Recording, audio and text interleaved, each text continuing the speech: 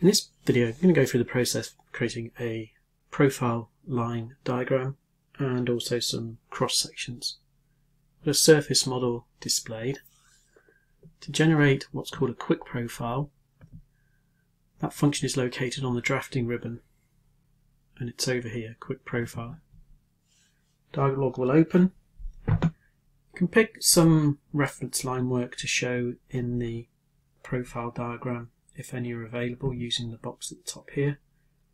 Otherwise it's a case of picking the surface or surfaces to use to populate the profile table.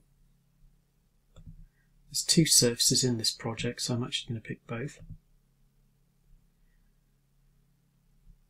A reference line is required along which to generate the profile across the surface model or models.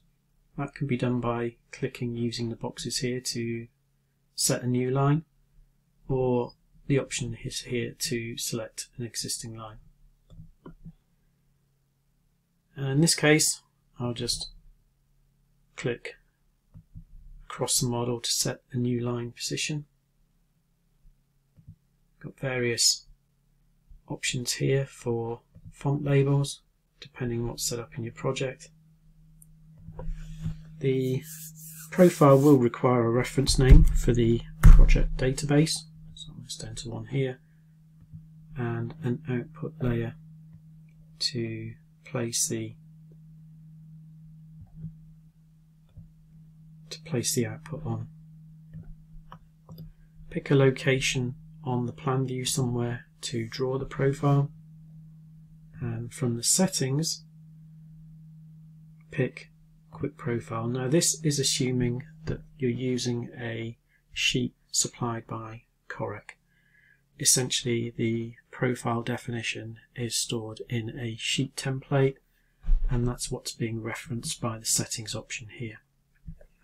So it's always easier really to start with an existing template that someone else has created and then adjust it to your own needs.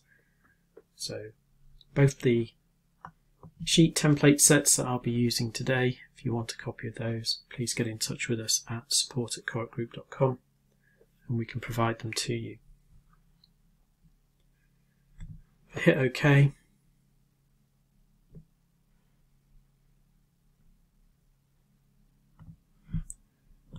Hit OK, then a sheet will be generated, profile will be generated, and we can see it here. So everything on this is set in the sheet settings, what labels to apply. Let's turn off the background lines there to make it a bit clearer to see. So the label contents for the profile table and the scale, etc., will be stored in those settings.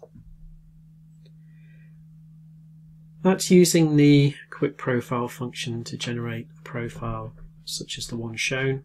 Of course, if that's needed to be exported to CAD, simply a case of selecting it and using the appropriate CAD export option,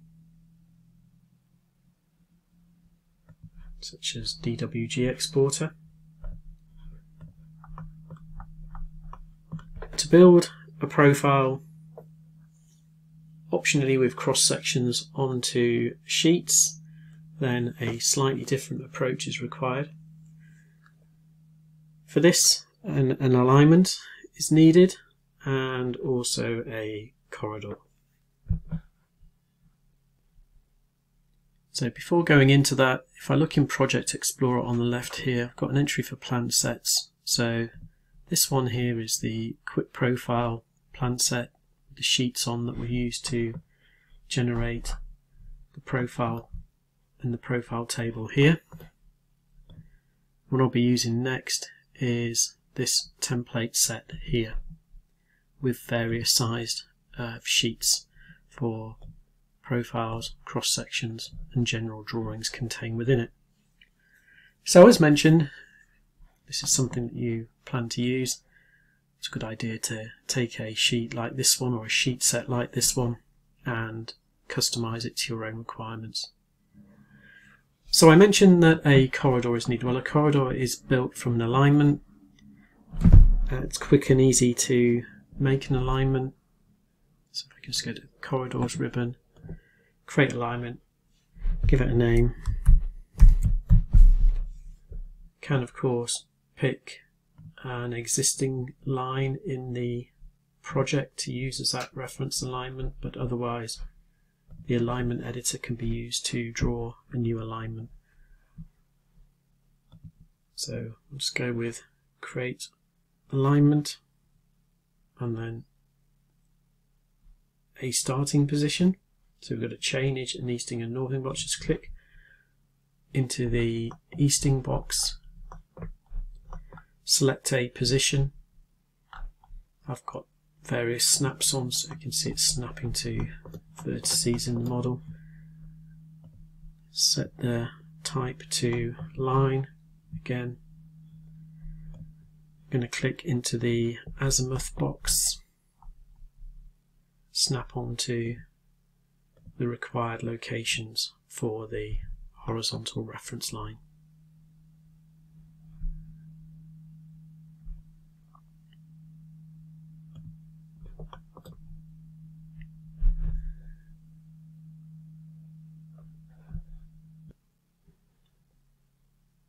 I'm going to make a corridor which is going to use that alignment. The element is called AL2. If only a profile or a cross section is created which references a single model, then just pick that surface model as original ground and that will be fine. If you wish to reference 2 models or 3 or more models even in the profiles or the cross sections, then select the additional models in the project here. If you do this, there is one extra step that's required, which I'll show now, which is to add a surface instruction to the model. So I'll just set the start change as 0, put in a template name,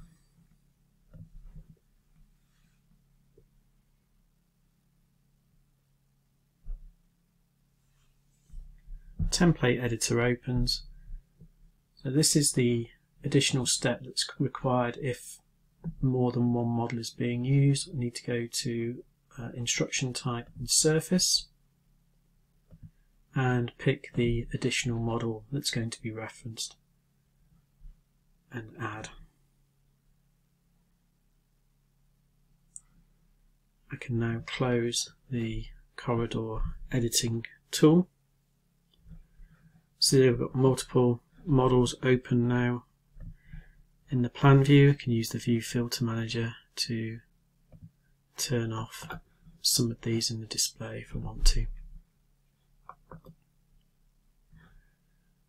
Go back to Project Explorer, back to the list of sheets. Start with the profile one. Needs to be referenced to your corridor you've just created, and then typically it's a case of using edit just to fine-tune the appearance of the sections before they're created, or in this case a profile. Based on existing settings, this is how the profile and the profile table are going to appear. At the base of the screen are all the options for the creation of the profile and its position on the sheet as well as its content.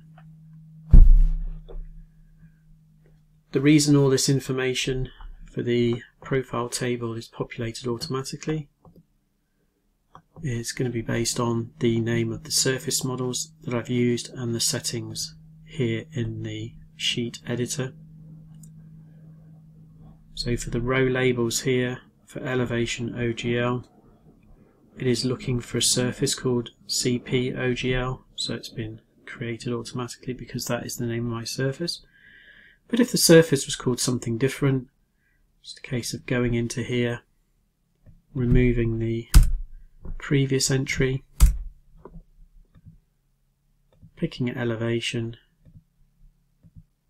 selecting the surface model required, tap Add and OK, and that will then update the table.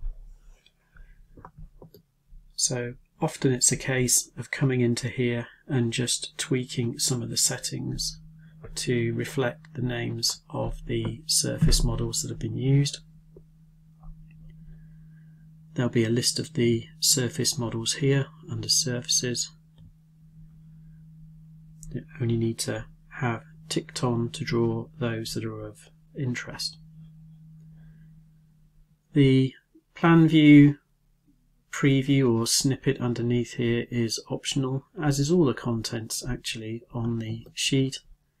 So this would be the plan. The content of the plan view there will be given by a view filter, and whether it appears or not can be determined here, and where it appears as well. I'm not going to go through all of the settings.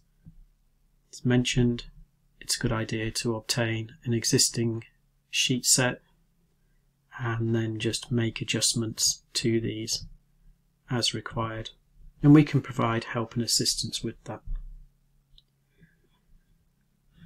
Okay, when the editor, you've used the editor to set the various options that you wish for your table, your profile, you can close that view, go back to your profile sheet, right click and this time select Build Sheets.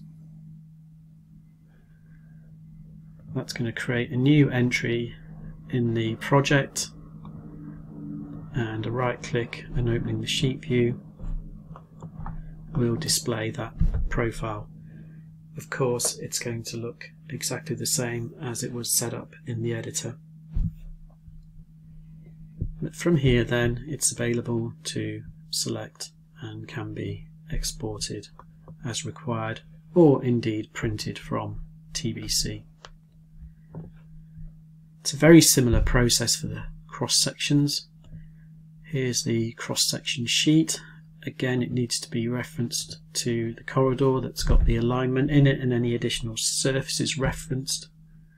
I'll close this sheet view. Same methodology, right click and edit.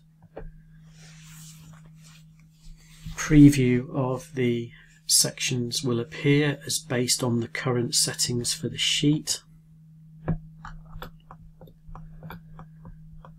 I've configured this sheet to show cross-section volume labels, volumes of cut fill volume between two adjacent chainage sections,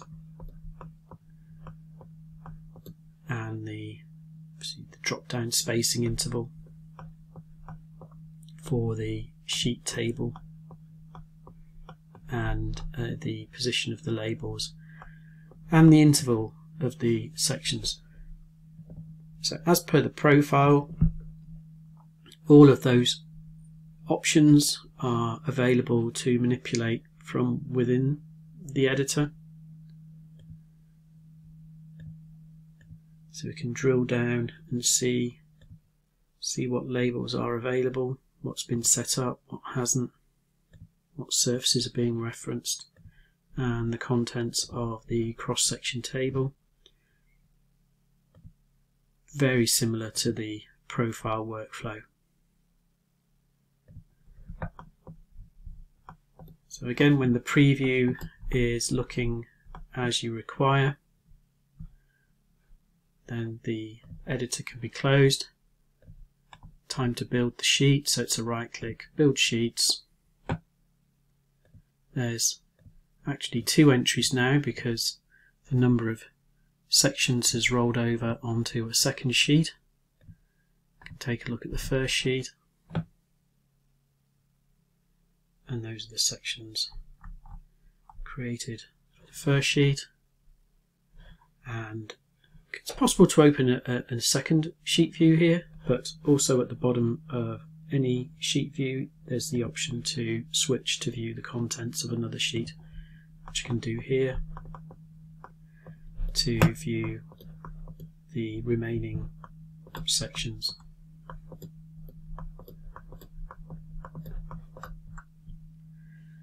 So there's the process of using two methods really of creating profile.